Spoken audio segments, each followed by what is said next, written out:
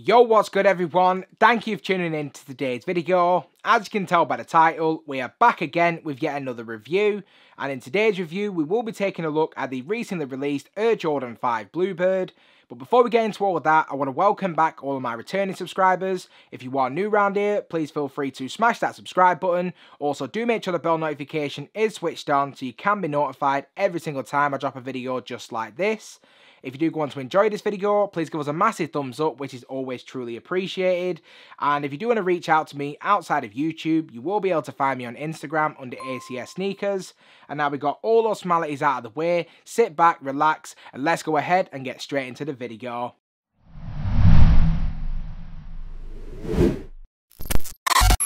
So before we go ahead and actually get stuck into the review, let's just take a quick look at the shoebox. Now the box itself is just pretty much your standard run-of-the-mill Jordan 5 box. As in the centre of the lid we have mostly that all black colour with that red Jumpman. If we then take a quick look at the label, which reads Women's Air Jordan 5 Retro in the ice blue graphite colourway. And this is actually a pair for my missus, as you may be able to tell from the size label if you've seen previous reviews. Now I'm only just noticing as well, this actually does have both the men's and women's sizing on there. I don't remember this being on any of the other pairs that we've reviewed, but to be honest, the other pairs were grade school, not women's, so this might not be new.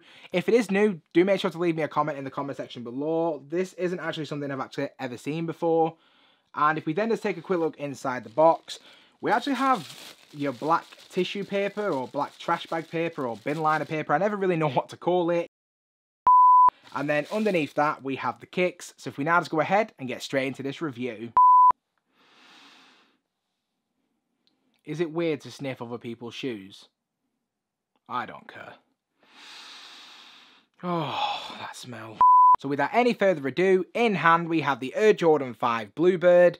Now as you can see from its diminutive size, this isn't a personal pair for me. This is a pair that I actually picked up for my missus.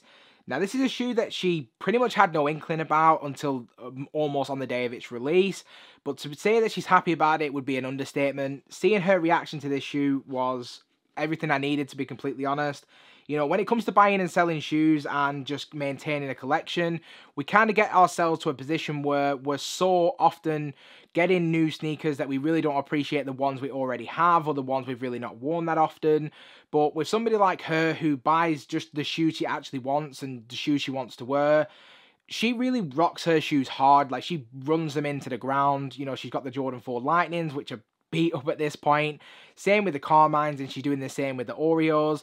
And as this is a Christmas present, this is something that she will probably be running through heavy throughout like the final stage of December and January. I'm really glad that this wasn't something I was even thinking about for me. This is a shoe that had her name written all over it.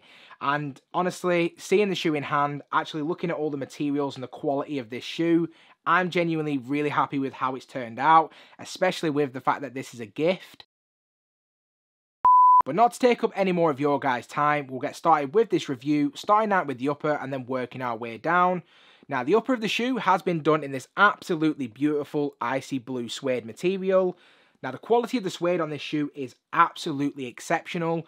Probably one of the best suedes that I've actually experienced myself this year. It has a really interesting texture to it, so it's slightly smooth but also slightly rough as well. It's not necessarily a short haired suede or a long haired suede, it's somewhere there in the middle. It has that two-tone variation to it, which is something I absolutely love, and if that's something you're interested in, this shoe has it as well. Nice. But if we actually put the quality of the suede to one side for a second and actually focus more on the actual colourway itself, the colourway of this shoe is pretty much what drew my missus into it in the first place. Now, when she first saw this colourway, she said that this reminded her of the Uni Blue 4s, and I can completely get where she's coming from. It has a really nice icy blue look to it. To be honest, I don't think it's the exact same shade from the Uni Blue 4s to this one. And to be honest, even though I've not seen that one in hand, I really like how this icy blue looks. Even though this isn't a shoe that I would necessarily associate with like the winter months because of the fact that I live in the UK and it's going to rain for the next 6 months. But because of how icy it looks and how cool the tones are on it, I think if you were wearing this with a pretty clean, average fit, this is actually going to work really well. It's a shoe you can match up to a lot of outfits quite easily, especially if you wear a lot of darker outfits in the winter months. This is going to be a shoe that's just going to be easy to rotate in and out.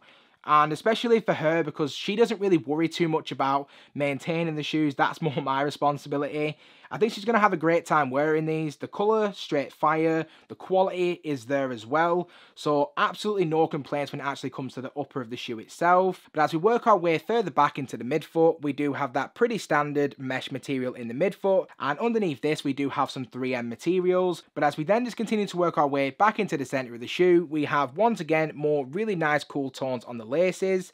Now the laces themselves do sit atop more of that mesh netting material like we see on either side of the shoe. And as we work our way up the laces, we do have that pretty standard Jordan 5 lace lock. Now at the top portion of the tongue, we do have once again more 3M details. And in the centre of the tongue, we do have this icy blue Jumpman in the centre of the tongue itself. But from there, if we then just work our way onto the inside of the shoe. Now on the inside, we have one of those details that we see quite a lot when it comes to women's releases, as we have once again a satin sock liner.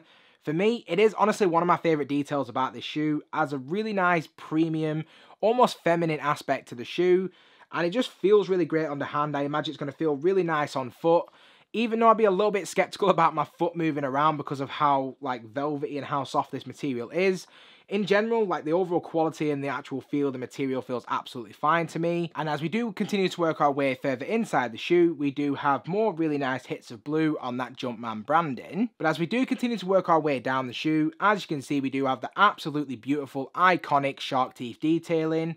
Now, instead of it being done in that traditional sense where we would see splatter print incorporated into the shark teeth, it's all been done in one block solid colour, and it's done in this all silver colour. And as we then continue to work our way back towards the heel of the shoe, we do have more silver hits wrapping right the way around the heel. On the heel of the shoe, we do have that Jumpman branding, and as we work our way onto the medial side of the shoe, as you can see, once again, we do have more silver hits on the midsole as well. Once again, really nice detail, adds that really nice, almost winter vibe to the shoe itself. And from there, if we then switch over to the outsole of the shoe, we do have this really nice semi-blue icy outsole with that Jordan branding. Connecting directly into the outsole of the shoe itself, we do actually have more semi-translucent materials around the toe box to match what we saw on the outsole. Once again, a really nice detail for this shoe. So when it comes to the overall sizing for this shoe, for obvious reasons, unfortunately, I'm not actually able to try this shoe on to tell you exactly how it fits. Now, my missus has tried this pair out, and she does vouch for the fact that this shoe does fit true to size. And to be completely honest, whenever it does come to the Jordan 5, I always just say go with your natural true to size fit anyway. I've never gone wrong with it. It's always fit me absolutely fine. So when it does come to the sizing for this one, I'd highly suggest just going with your natural true to size fit, and I do think that that'll be the best outcome for you. And other than that, I think we've just about covered everything that's worth covering on this shoe. So if we now just go ahead and wrap up this video. So just to wrap up this video, in terms of my overall opinion on the shoe itself, to give these a rating, I'm going up there. I'm going to say that these shoes are a 9 out of 10. Genuinely very impressed by the overall craftsmanship, the overall design of the shoe, the colorway, the details, the suede, everything about the shoe I just absolutely love. I can't give it a 10 out of 10.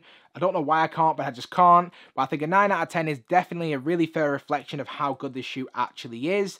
I'd love to get your guys' opinions on it as well, so do feel free to leave me a comment in the comment section below with your thoughts.